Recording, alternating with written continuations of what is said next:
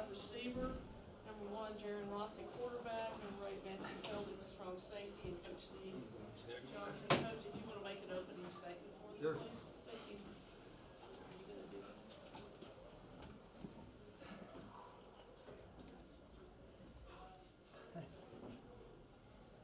I'm not good at this because I get emotional at kickoffs. So, anyway.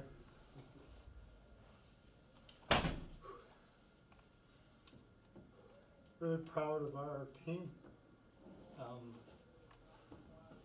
Coming to a place like this and first class in every way, and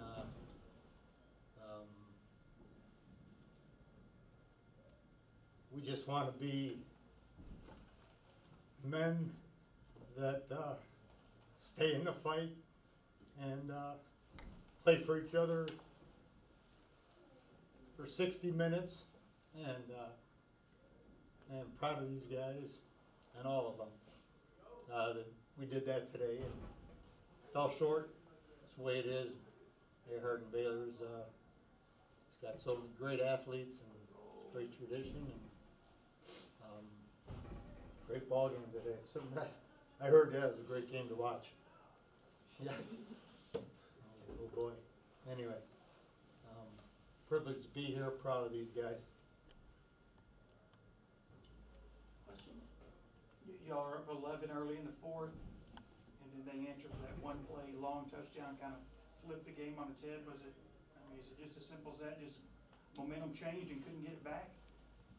Yeah, you know, it felt like that. You know, you analyze all these things, but there's so many plays in a football game that every one of them's got something. A lot of times, some of the intrigue about football is that you don't even know. You know, something happened in a game. It doesn't even, could be even somebody hurt over here. And even after that, when we had a pass caught by 26 Ellingson, and then you know, whether it's a fumble or not, it doesn't matter. But that's another piece of that. But definitely the where we went for a pick, Feldy did, where we went for a pick, and you know, that thing right there is pretty hard to it's pretty hard to ignore, because you get the pick or even a knockdown, you know, it could be a different story. And you can't say that, you know, but the athleticism, Mary Hardin Baylor, it's not a new deal where, you know, they make something bigger. And we miss more tackles than we need to. I mean, than you can, especially against a great team, and that's something that we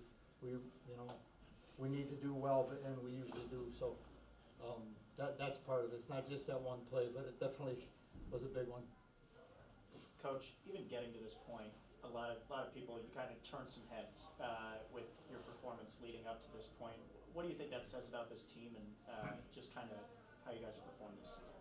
Yeah, we kind of know who we are, and you know, we're okay with being under the radar, and been overshadowed a little bit. And I was listening to somebody, I can't remember who, they had a chip on their shoulder. We don't have a chip.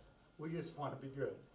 And yeah, so we just want to be a bunch of guys, love each other, love the Lord, love football, and there's a lot of power in that when your base is strong.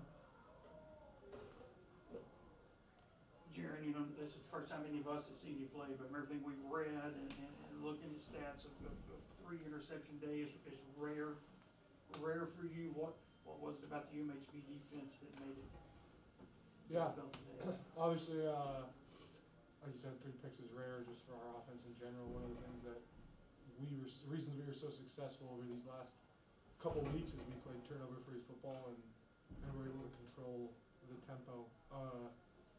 Yeah, I think if you break some of those interceptions down, the second one at the end of half, trying to get within field goal range, and so that was one, you know, gave our guy a chance, got pressure.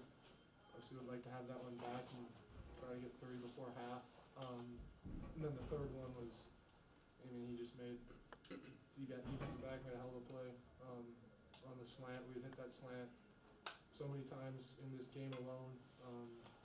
It's kind of a 50-50 ball, and him and Joey went after it, and like I said, he made a good play. But that's a great defense. You know, even putting 28 on a defense like that throughout the course of 16 minutes is something to be proud of, but obviously came up short, especially in the fourth quarter there when, you know, we moved the ball effectively and put the ball in the end zone those first 3 quarters. On the defensive side, what about UMHB in those final moments, at least when they were making that run, was so difficult to stop that offense? I mean, yeah, it's kind of the same thing when you look around, and they're a very good team. You know, 17 quarterbacks really good. They have a couple really good running backs. Really good athletes all over the field at receiver, and kind of like Coach Shea said, offense balled out. Defense we played really well, I'd say, in the first half, and then kind of trickled down from there. A lot of missed tackles and stuff. So, a team like that, you gotta keep on the gas pedal the whole game. So. Anyone else? All right, thank you guys, appreciate it.